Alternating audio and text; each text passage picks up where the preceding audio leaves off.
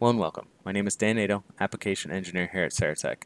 Today I'm going to be discussing setting up a force versus displacement spring element inside of Femap. So inside Excel I have my force versus displacement function. I'm going to copy this into Femap. So I'm going to grab my values, copy them, and I'm going to create the function inside of Femap. So to do that, you right click on Functions, New, and I'm just going to paste this directly from the keyboard, and now it is inside the software. So now that I have my function defined, let's go ahead and set up a property to define stiffness. Now let me give you a quick background of the model first though. So I have a simple beam element that is constrained on one side in all degrees of freedom except for 6, so it's allowed to rotate in my example around my z axis here. And what I have over here is I have a load on the other side of the beam, and below I have a node that's constrained in 6 degrees of freedom. So my goal here is I want to create a spring element between the loaded location and the ground, and I want to stop this object from rotating. So what I'm going to do is specify a stiffness between these two objects using a spring element. Now this spring element I want to define using my force versus deflection. So I have a load of 20 pounds over here. Therefore I want to limit the deflection at the end of this beam. So for this case, if we go back to look at my function, if I apply a force of 20 pounds, I should get a deflection of 0.05 inches. So let's define the spring element. So to do that, let's go ahead and say model element, and we're going to go from one node to the other node to define our spring. Now we haven't defined our property, so let's define our property. And our spring element is going to have stiffness in the global y direction, so we'll type a value of 1 here. We're going to orient it to the global coordinate system.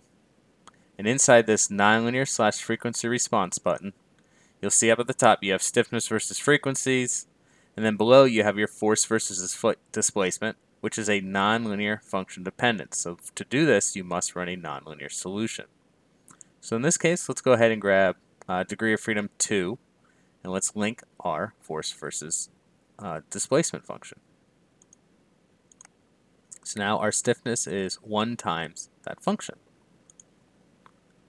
So make sure you're linking the correct property, and I'm going to specify orientation directly from that property.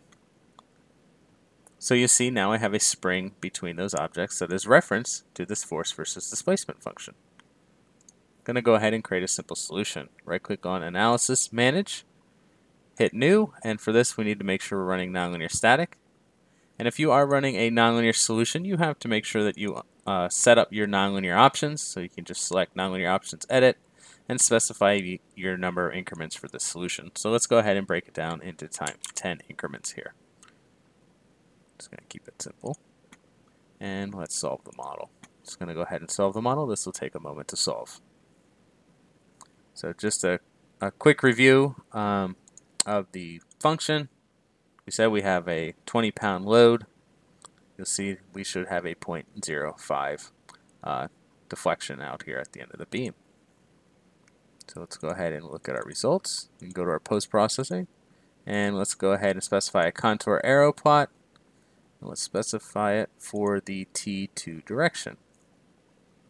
I'm going to zoom in on the end. I'm going to hide my load here, and you'll see that I have my 0.05. So that matches the curve.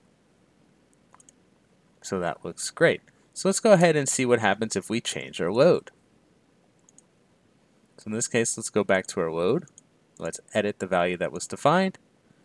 And just to go back to our function here, let's go ahead and pull up a value that we could see. So at 0.04 on my scale, I should have a load of 140 here. So if I enter in a load of 140, I'm going to have a displacement of 0.4.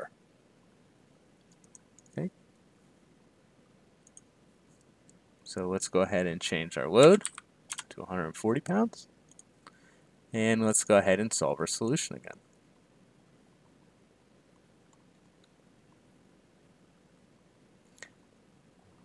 Now that I have my solution complete, once I double click and make my new analysis active, or I can switch here in the post-processing toolbox, you'll see that my displacement is at 0.4, which also matches the curve.